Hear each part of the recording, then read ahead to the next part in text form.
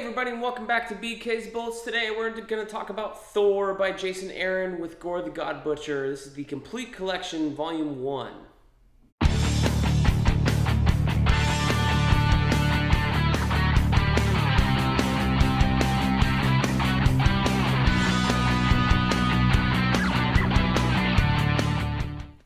Hey everybody, and welcome back to BK's Bullets. As always, I'm your host, Brent.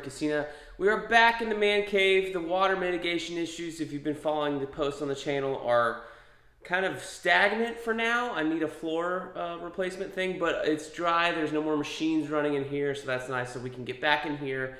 I can use the man cave. I can use it to record videos. We have our backdrop. Things will be more normal at this point. But thanks for sticking with us.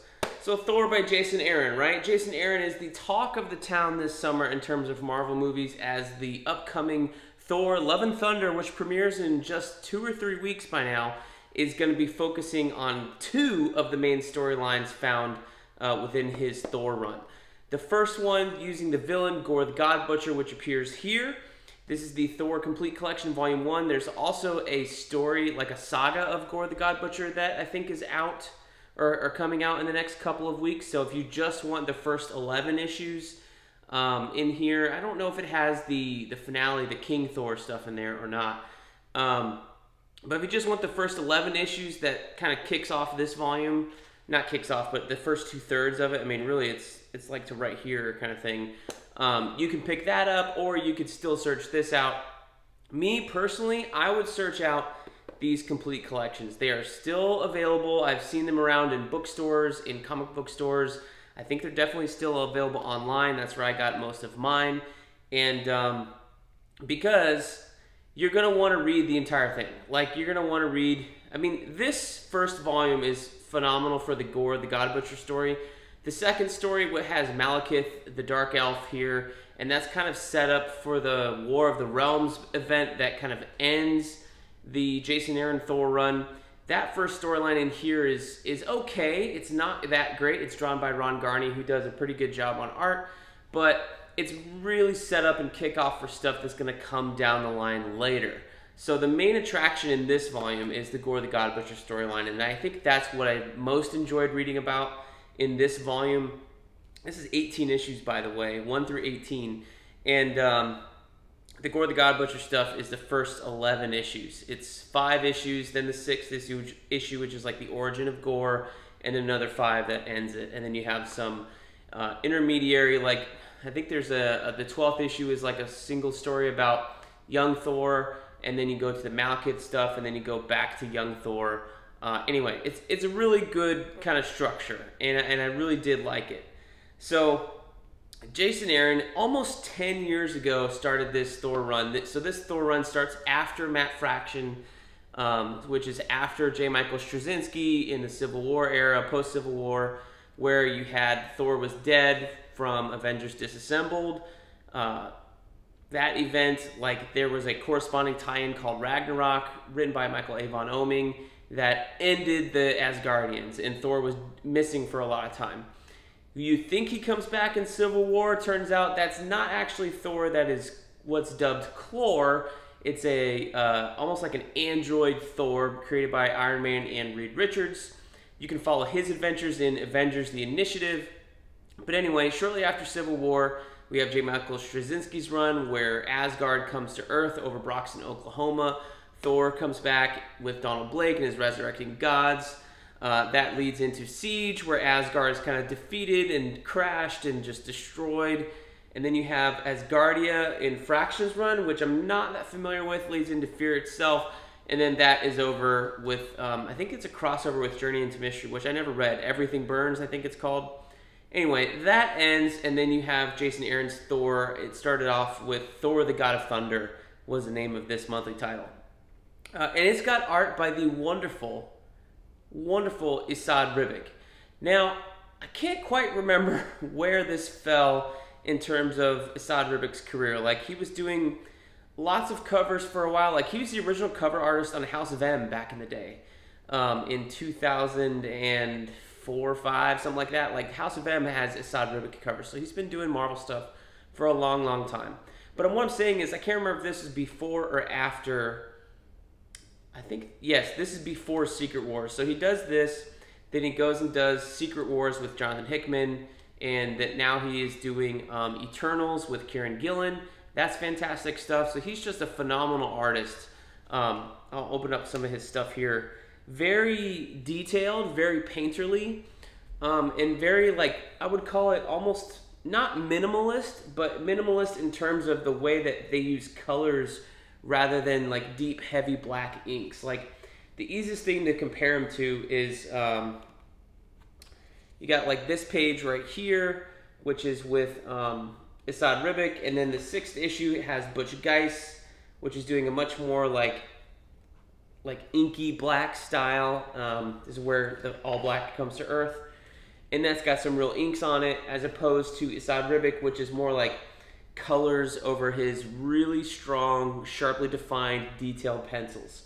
Anytime you're seeing black in here, in the book and the art, you can actually see like the shading and the pencil strokes of like solid shading that Mr. Ribic did here, and it really gives this like not just hand drawn. I mean, that's all. Hopefully, that's all comic book art, right? But really organic feel to the pages that sort of grounds the godly idea and storyline and all the stuff that's happening up here. It grounds this in this sketchy, not sketchy per se, but pencil sketchy, but precise line work that's realism, and you can tell like this is a tale that is told. It's not really rendered like this page right here where this is Thor.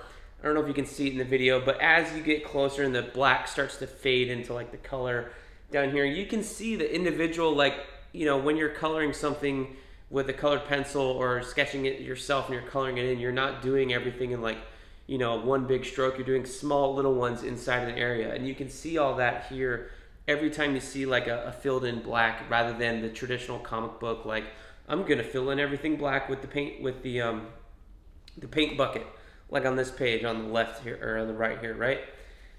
So that is really, really a cool thing about the art as you realize you're reading it and going into it. It's wonderful. It's a wonderful effect. The colors here are phenomenal. Dean White and Ives Sivorsina are doing the colors here on the Gorr the God Butcher stuff. And then you have Eve coming back to do the rest of the book as well.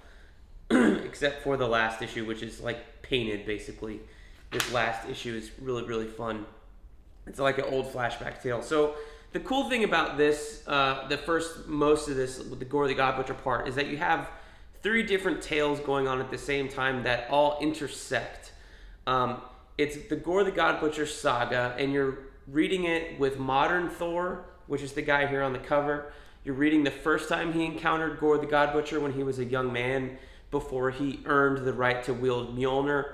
You're reading it as he's an old man, and he's Odin. He's not Odin, but he's in that same role as King of Asgard, the All-Father, but he is the last remaining god in the universe, and Gorr has kept him alive, and he's finally realizing a way to defeat him.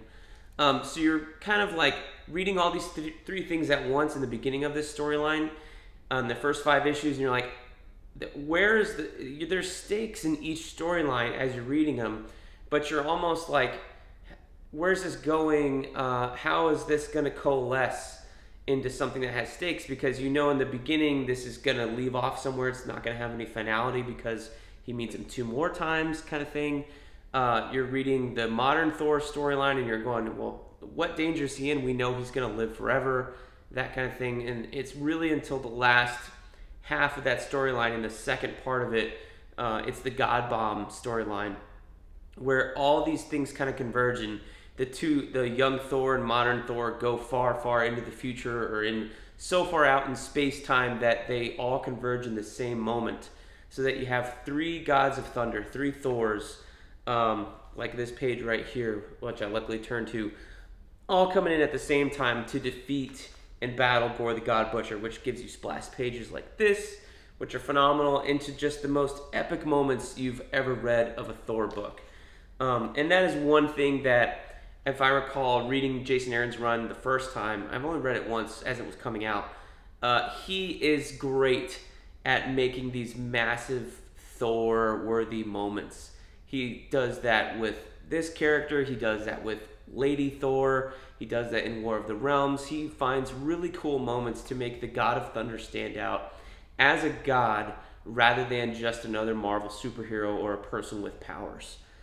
So that is what Jason Aaron does the best here in the storyline. The Gorr the God Butcher saga doesn't really deal with Asgard or the Warriors 3 or all these other like side characters. They will come into the storyline later, and they do come in here with the League of Realms storyline where you're fighting Malekith the Accursed, the Dark Elf, who was in Thor the Dark World after all, but he wasn't really like done well there, and it's only until this storyline and the entire Jason Aaron run that you really kind of realize the real threat that that villain is supposed to be, as opposed to however he was portrayed by Christopher Eccleston and the writers of that movie into just this generic one-note villain.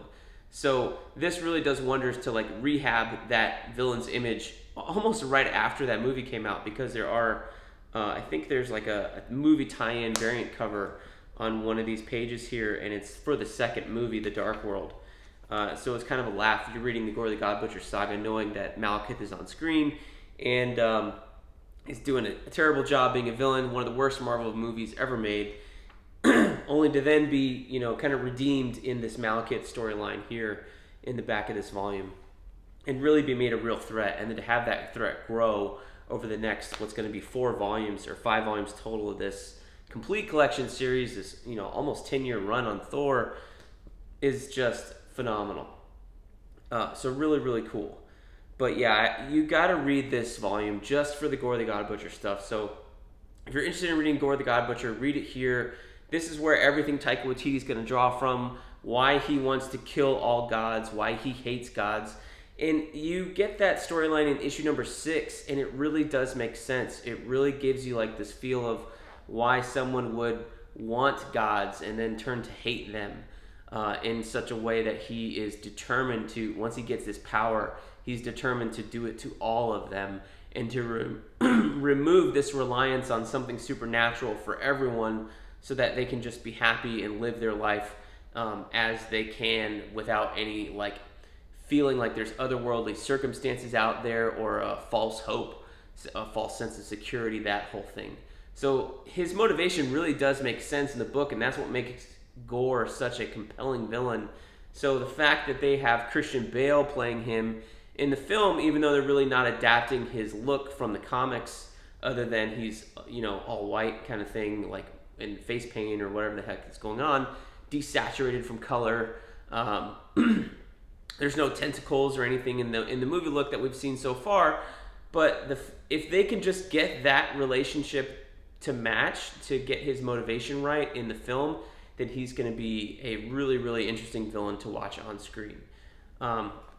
This volume doesn't get into the Lady Thor stuff. The second complete collection does, which we will review in a future video, and that we'll have that up probably right before the movie comes out, if not right around then, and get into all of that. But I gotta say, Jason Aaron's Thor starts off with a bang with this Gorr the God Butcher storyline. It blew everybody away at the time, and it's still one of the best little, you know, 12-issue, 11-issue runs of Thor out there, bar none. So if you haven't read it, go find this complete collection or go pick up the upcoming one that's just focused on that Gorr storyline.